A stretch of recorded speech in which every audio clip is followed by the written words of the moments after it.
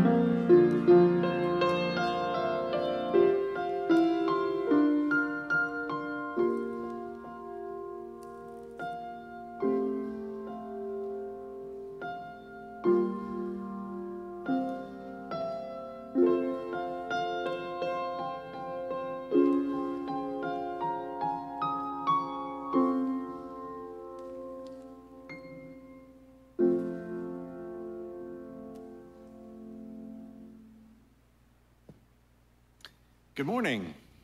Good morning. Glad to see everyone as we prepare to worship our Lord and Savior today on this Sunday, September 11th. And so we will be a little bit later in the worship service having a time of remembrance and of the events of that September 11th so long ago, and seeking God and looking to Him and remembering those who lost their lives and also those who gave their lives on that day. You'll also note as part of the worship service, we've got a couple of patriotic hymns that Roy has programmed for us.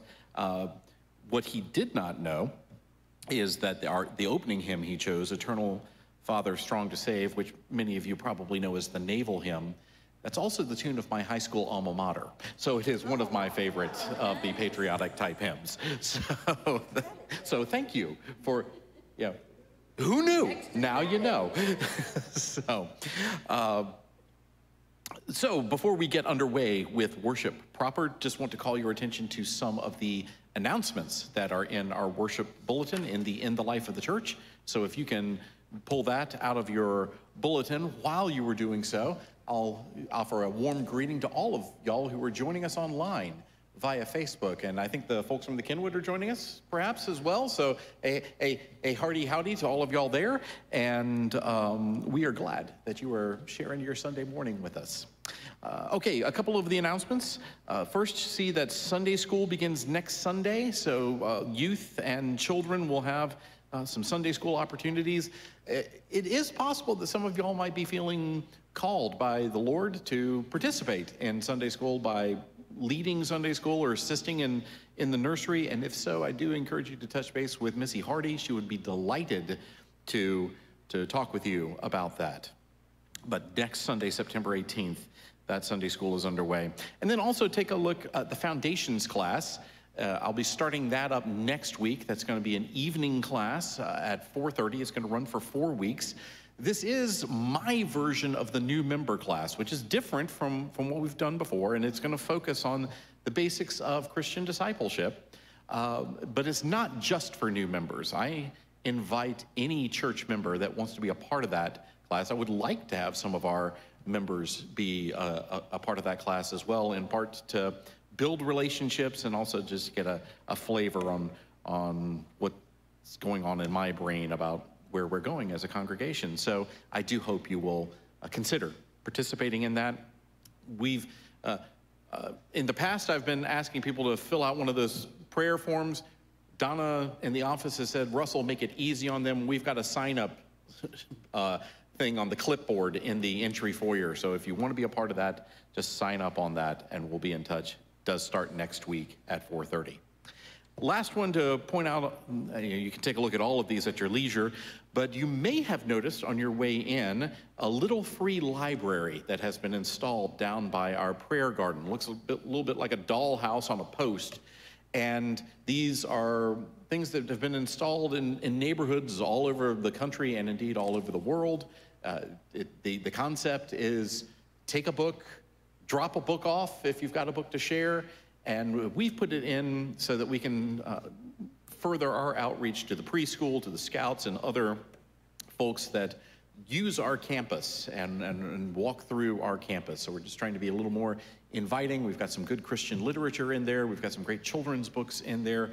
I do encourage you to take a look at that. Stacy Maney sketched out the original design. Ken Wegenhart did the finished design, built it, and installed it. So we're pretty excited about that. It's quite lovely. And if you have no idea what I'm talking about, just walk on out to the prayer garden after the worship service and you'll see it. It's really, really cool looking. Along those lines, yesterday in the prayer garden, we had a butterfly release service, and it was a lovely service. A big thanks to Mary Beth and the worship arts team for helping put that together. It was quite lovely. And I think we've got a little video that Mike Sturr took. We released butterflies in remembrance of folks that we have lost over the past year or so. And there goes the butterfly off. It was just a lovely little moment to see all these butterflies flying off. Some of them just took off right over top of the building. It was quite lovely. So thank you to the worship arts team for putting that together. It was quite a moving morning. The rest you can take a look at your leisure. But brothers and sisters, we're here to worship. We're here to turn our hearts and minds to Jesus, who is the author and perfecter of our faith. And so I'm going to invite you, as the choir calls us to worship, let this choral call to worship lift your hearts and minds to contemplate the majesty, the wonder, and the goodness of our Lord and Savior, Jesus Christ. Brothers and sisters, let us prepare our hearts to worship.